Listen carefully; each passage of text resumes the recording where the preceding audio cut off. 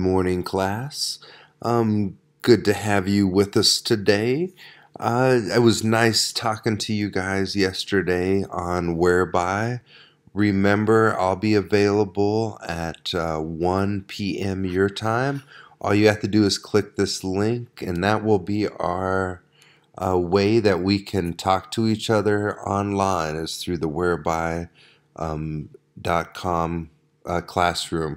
One thing different about today is the room, you will have to knock to enter the whereby room if I'm not in there. So if you see something different, just follow the directions.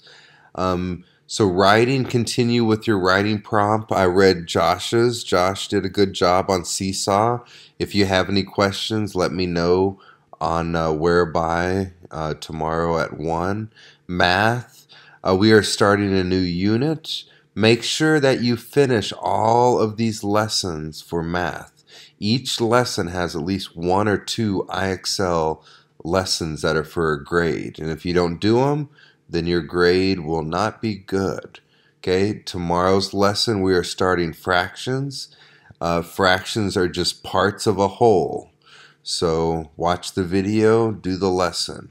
For reading, you will have another Raz-Kids assignment where you have to read, similar to the running records test that you did a couple days ago.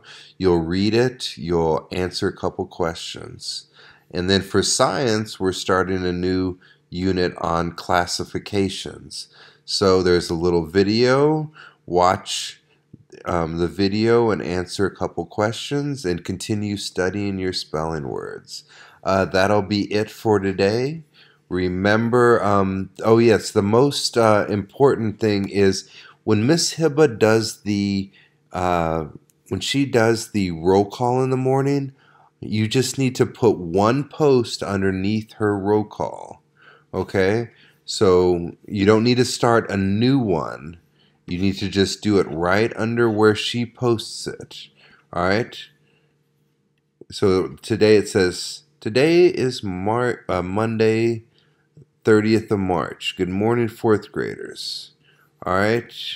So you would just put one comment underneath here and not start your own. All right, have a good day, students. I'll be here at 1 if you need me.